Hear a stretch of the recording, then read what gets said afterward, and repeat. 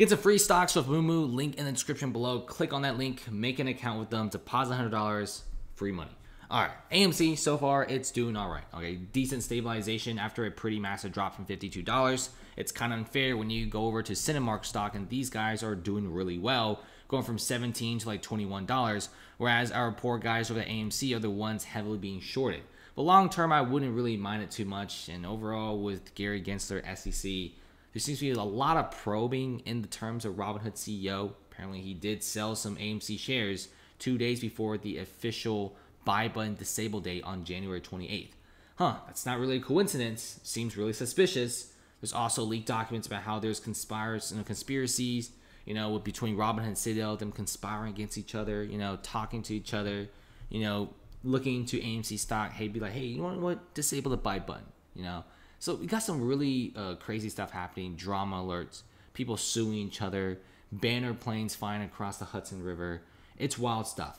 Now, recently, Gary Gensler tweeted out that the commission proposed rules related to corporate governance and says that they want to increase transparency. You could actually start voting, and before this rule is finalized, they want to see what the retail traders have to say. Retail traders recently have been way more involved in trading.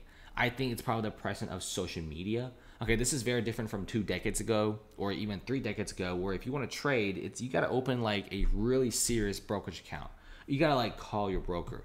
Nowadays, you open up Robinhood and you do whatever you want. And retail traders are getting together. Okay, Reddit is like a big community. People are banding together. Okay, when you constantly got crazy stuff trending as #1 on Reddit and Twitter, I mean, SEC just can't ignore this anymore. So they want to hear from you. Okay, you can just simply go to sec.gov and you can submit your comments, say what you guys feel. Okay, some people feel like, hey, we need more transparency on the short interest. Okay, since short interest is usually officially updated every 2 weeks, that's not enough. Some people say it should be updated on a daily basis, even maybe 2 times a day. We want to see FTDs, naked shorts, all this kind of stuff. Okay, there seems to be a lack of transparency in terms of trading, especially complex stocks like AMC, where there's a lot of derivatives and a lot of information being involved, and retail traders don't get to see it. So some people feel like, yeah, retail traders are at a huge disadvantage at this current moment because they don't get to see these massive trades in huge numbers.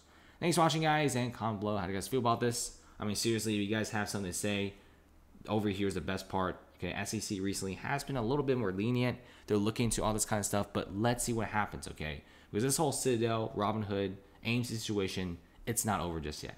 Thanks for watching, guys, and comment below.